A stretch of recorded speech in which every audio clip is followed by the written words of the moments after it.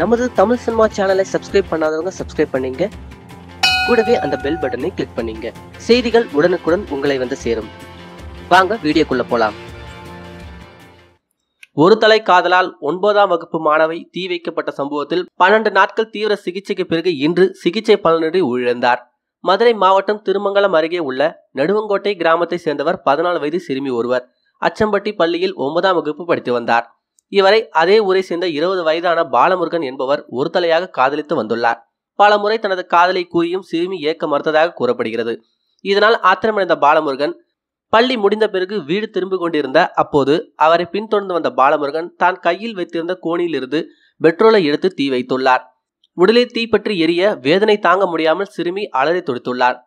பாதி உடல் இருந்தபோது அவ்வழியாக வந்த பள்ளி ஆசிரியர் ஒருவர் உடனடியாக தீயை அணைத்து சிறுமியை திருமங்கலம் அரசு மருத்துவமனைக்கு அனுப்பி வைத்தார். அங்கு அவருக்கு தீவிர சிகிச்சை அளிக்கப்பட்டு வந்தது. இந்த நிலையில் கடந்த 12 நாட்களாக தீவிர சிகிச்சை அளிக்கப்பட்டு வந்த மாணவி இன்று சிகிச்சை பலனின்றி உயிரிழந்தார். இச்சம்பவத்தில் பாலமுருகனை போலீசார் கைது செய்திருந்தும் அவர் மீது ஏற்கனவே இந்த சிறுமிக்கு தொந்தரவு கொடுப்பதாக வழக்கு ஒன்று நிலுவையில் இருப்பதும் குறிப்பிடத்தக்கது.